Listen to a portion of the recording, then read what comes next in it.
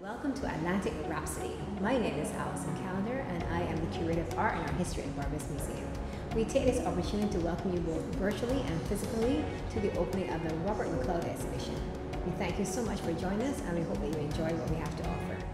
Good afternoon, everyone. I'm Alessandra Cummins, Director of the Barbados Museum and Historical Society, and it's my special pleasure to welcome you to this first exhibition for the year, the work of Robert J. MacLeod, Atlantic Rhapsody, Elegy to the Islands.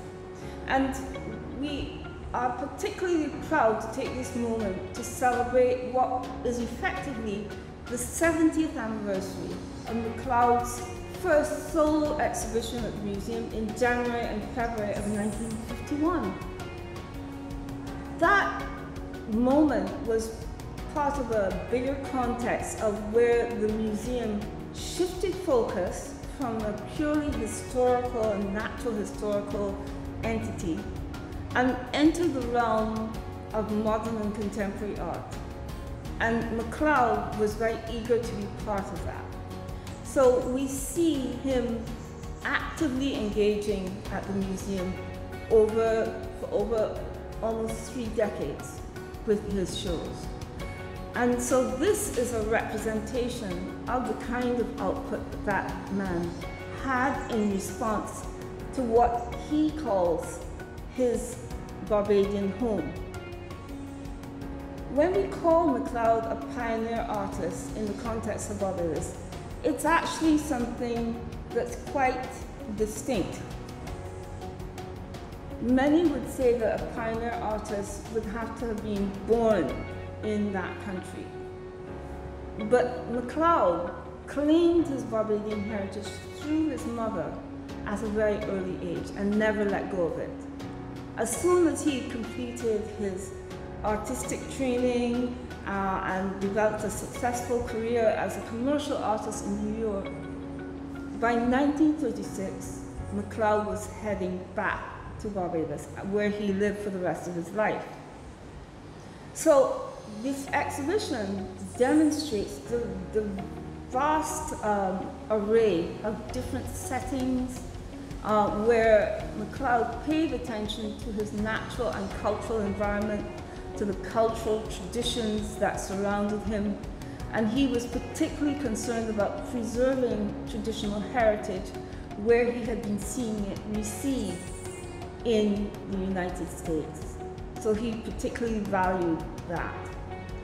But I wanted to take this moment to look at the work and to thank various individuals who felt it was important that we celebrate this moment in this way. Because without that vision and without this opportunity to bring over 45 works together in one space, you don't really see the relationships between the pieces until they're right next to each other. So we're particularly pleased to be able to use this opportunity. And I want to thank those of you who supported this, from the collectors who loaned their works, John and Rain Chandler, and Anthony and Gloria Eduardo in particular, the Barbados Gallery of Art, and Jeremy and Mervyn Awan, all of whom loaned pieces alongside Thomas and Kathleen Loffield. Bruce, Robert, and Philip Goddard all were very generous, not just in terms of loaning work, but also in terms of sharing memories and information which told us a lot more about the human being of Robert MacLeod and not just the artist. So thank you very much, and I hope you take the opportunity to see this exhibition when it becomes available again. You will have that opportunity, and we look forward to seeing you at that time. Madam Director, collectors and donors, museum staff, ladies and gentlemen. I'm very grateful to the Barbados Museum and Historical Society, and in particular its director, Miss Alessandra Cummins, and its very experienced and skilled curator, Miss Alison Calendar, for having invited me here to speak at the opening of this very important exhibition on the life and work of the very renowned Barbadian American artist, Robert James MacLeod. May I say grateful but also delighted, because I am unable to speak with the knowledge or authority of those respectfully referenced professionals. However, I am delighted to cast a few words in the stratosphere, not in my role as president of the society, but as one whose life and sensibility is continually impacted by the art of Robert MacLeod. Allow me to state that I only became acquainted with the work of MacLeod after I had returned to Barbados circa 1977, and that was about 6 years after his passing. And I had just returned from my sojourn of studies and apprenticeships overseas in North America and Europe. My first acquaintance would have been the not so casual recognition in a collector's home, Sir Fred and Lady Flo Goddard, Merriwing in Graham Hall Terrace. And that would have been one of those private afternoon teas to which this lovely family invited Sharon and myself as one of their neighbors of the very intimate Graham Hall Terrace community. Now, ladies and gentlemen, the juxtaposition of times of events with the influence of ideas and life forces may sometimes seem obvious, or on the contrary of no relevance. As this remarkable MacLeod exhibition clearly manifests, this assertion is clearly axiomatic. For the extraordinary skilled scholars, Alessandra Cummins and Tyler Manning have woven a booklet of periods, themes, places, and interpretations, which is absolutely brilliant in intellectual conceptualization and rigor.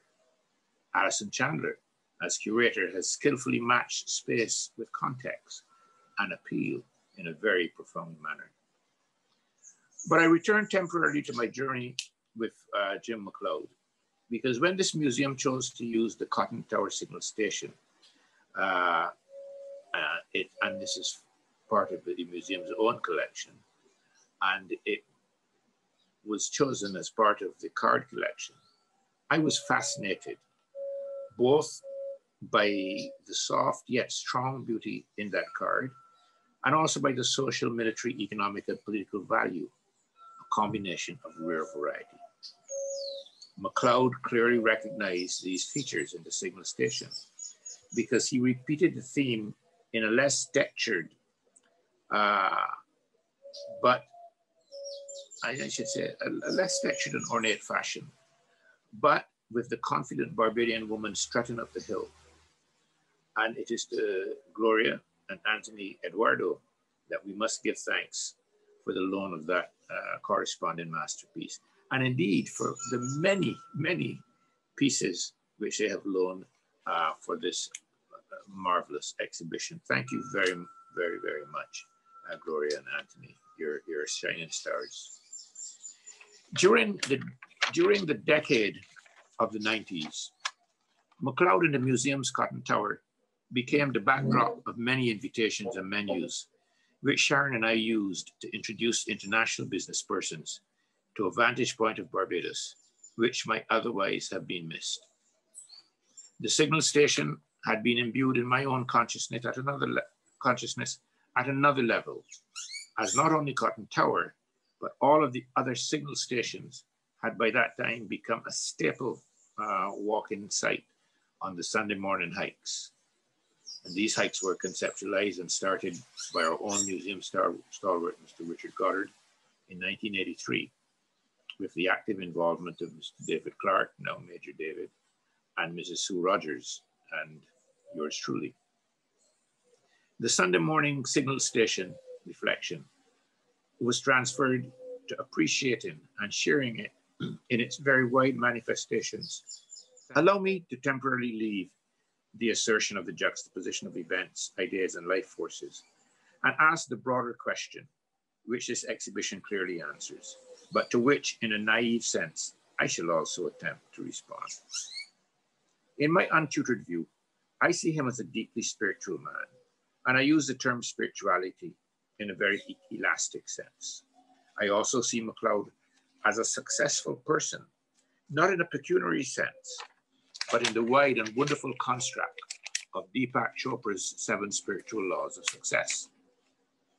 For when I was first introduced to Chopra in the 1990s, it was a time that I was in the heights and throes of MacLeod. Chopra's first law tells us that the source of all creation is pure consciousness. Pure potentiality seeking expansion from the unmanifest to the manifest. And when we realize that our true self is one of pure potentiality, we align with the power that manifests everything in the universe.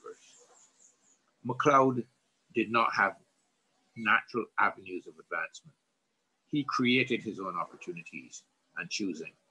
And he chose not to have any formal association with the art galleries or the agents of the time. Instead, he chose the route of getting himself accepted in the New York community. And when he recognized his pure potentiality, he enrolled at Parsons School of Design with its ethos of fairness in training and advancement through democracy. Chopra also recognized in this second law that the universe operates through dynamic exchange of giving and receiving. And in his early days, MacLeod naturally practiced this trait, making many friends in Barbados, the Goddards and the Crindlers, the Connell brothers, Neville and Harold. He volunteered his service here at the museum, not expecting any financial return, but benefiting for himself and for so many more of us from that museum curatorial experience and period. The work at the museum itself grounded one of his artistic genres, but also made the museum more relevant and visible. It was a pure exemplification of Chopra's second law of giving. Indeed, Chopra's third law of karma, cause and effect, has equal relevance and applicability. For, as he reminds us, when we bring happiness and success to others, the fruit of our own karma is happiness and success. James MacLeod brought fulfillment to many of us as one of the most collected Caribbean artists, and whose seas and people, skies and buildings all had both meaning in different contexts, as well as context and color. He enjoyed and gave enjoyment. He satisfied and gave satisfaction. As regards Chopra's fourth law, it is one of least effort, since for the true nature's intelligence functions with effortless ease, with carefulness, luxury, and love, which, when combined, provide success and good fortune with effortless ease. From all accounts, a naturally harmonious man, MacLeod spiritually benefited in life without much real apparent effort. It is, however, possibly Chopra's law of intention and desire, which has a special and contextually relevant application to James MacLeod, the Barbadian artist. Simply stated, inherent in every intention and desire is the mechanics of its fulfillment. Intention and desire in the field of pure potentiality have infinite organizing power. In this regard, MacLeod's taking of his art to the homes of those who could afford and appreciate was a pure exemplar of intention introduced to fertile ground. It bore fruit, and it started to produce and to populate the homes and the hotels, the collectors and the cognoscenti. It was a new development in Barbados, and overall it started an art market of Barbadian art in Barbados. Intention and desire fulfilled. But Chopra also reminds us that in our willingness to step into the unknown, the field of all possibilities, we surrender ourselves to the creative mind, that mind that orchestrates the dance of the universe. MacLeod surely did so surrender, and he has orchestrated a dance to which many collectors have moved and swayed, and one which has generated a legion of faithful followers. Now, while Chopra is of the view that everyone has a purpose in life, a unique gift or special talent to give to others, I take the view that MacLeod's special gift to so many Caribbean was one to so many Caribbean artists who have been influenced by his work, whether by their own admission or indeed by the type of work which they have produced.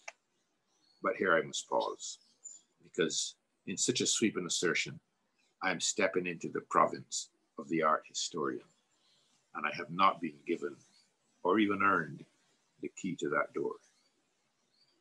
What I can say, however, and I say it in conclusion, MacLeod dominated and documented important segments of life in Barbados, St. Lucia and Dominica, to name the ones that I'm familiar with. I can further say that he was clearly ahead of his time in recognizing the importance of conservation and preservation. And furthermore, he showcased a West Indian spirit and substance with its own common and sometimes different hues. I continue to gain vision and perspective and inspiration from his work, as do so many of us who are present at this exhibition today and those who are viewing by way of this modern Zoom recording apparatus. And in closing, let me not forget to once again say how grateful and how eternally thankful we are to Miss Alessandra Cummins and her team at the museum and elsewhere for putting together what can only be called a magnificent tour de force. Thank you very much. And I'm here with one of our prime donors, Anthony Eduardo. Now, Anthony, tell us, you have donated over 20 works of art for this collection. Tell me. Very simply, I love MacLeod's work. The first time I saw one, it was something that I just felt attracted to, particularly the Barbadian scenes. And knowing that he was a Barbadian painter from quite a long time ago, I felt a lot of this art should be collected, and I bought a lot of them overseas, and I thought it was important to bring them back to Barbados because a lot of this is part of Barbados' heritage, right? It belongs in Barbados, and in terms of the loading them for the exhibition, I thought it was important that all Barbadians get an opportunity to see the quality of work that has been done in Barbados. How long have you been collecting his work? About 10 years. Okay. Do you have any favorite works of art within the collection? The favorite is probably the Pitons.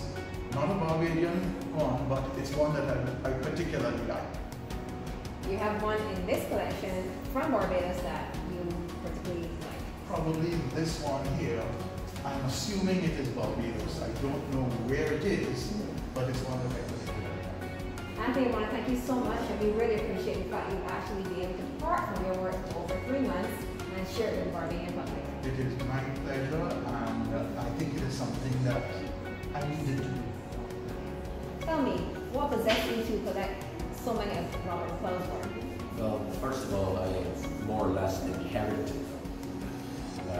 They hung at the Ocean View Hotel, where I joined when I was 19 years old. Eventually became manager of it. And I always loved them. I was fascinated that they actually survived without glass over the oils, or that sea glass for so many years. And of course, when I left the Ocean View, I took them with me. So they were part of me and part of the Ocean View. Do you have any favorite works by Robert? I do, actually. The one over there called The Cruel Sea, okay, which is between Bashi and Capel Wash. The Joe's River actually trickles between those two rocks. You see over there. Yeah. Okay, so that's your reason why that one is your favorite? Well, I spent a lot of my youth down there. Okay. And fishing and catching crayfish in that river. You know, first romance is all about. Okay. Okay, so they're on display right now for probably 3 months. Is there anything you want the Barbadian public to know about your collection? Or what you want to leave in the Barbadian public's mind as a result of your loaning us these works? Well, the fact that he was such a brilliant artist and how he captured the ocean that surrounds the island was very impressive to me. And I don't think a lot of people know about his work, and I think we should educate them more.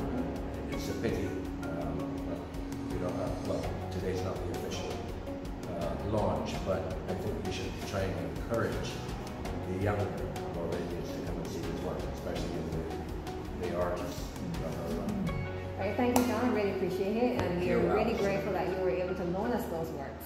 Thank you. Thank you. To Mervyn and Jeremy Awan, Sir Trevor and Lady Carmichael, John and Rain Chandler, Miss Gillian Clark, Anthony and Gloria Eduardo, Tom and Kathleen Lawfield, Mr. Bruce Goddard, Mr. Philip Goddard, Mr. Robert Goddard, Miss Dr. Lennox Honeychurch, Mr. Simon Crandler, Dr. Alison Thompson, Alison Callender, Mr. Ernest Murcutt Wilshire, Angela Boyce, William Cummings, and some other Barbados Museum and Historical Society staff, including Myrna and Shaquan.